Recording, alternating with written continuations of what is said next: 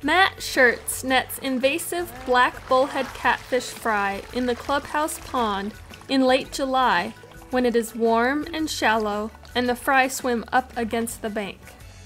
We're having some kind of fish kill event for the catfish. You'll see a lot of catfish carcasses around, but they still seem to produce.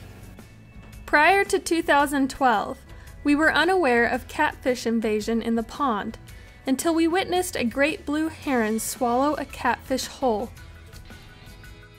Look right here. Here's one. One strategy to rid the pond of catfish is to make the water anoxic in the winter when the pond is iced over. But bullhead catfish are tolerant to acidic waters and high carbon dioxide with low oxygen levels. Because of the invasives, we have less garter snakes than I'd like, and I need to get DNA samples from garter snakes. I've got only 4 samples from this pond as of right now. It's pretty late in the season to only have 4, whereas in the northern floodplain I probably have between 15 and 20 samples.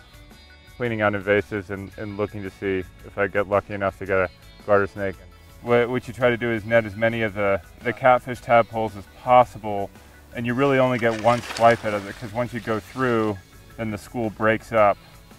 And it's also the water's muddier and they hide in the mud. And they have, of course, stingers both on their pec and dorsal fins.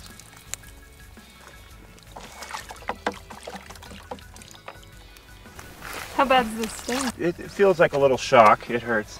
In my experience, it's sort of like being stung, but it's almost like, it feels almost like a little bit of an electrical current.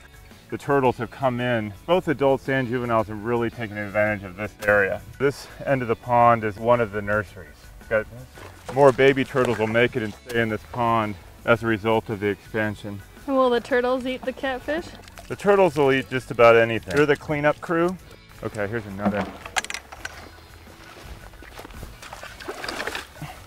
Oh, look at those little buggers there. Like tiny little whales. Bob Schrader says sport fishermen released the bullhead catfish in the Bitterroot River in the late 1980s. They became prolific in the pond. A fish kill event in 2014 and 15 eliminated some adults.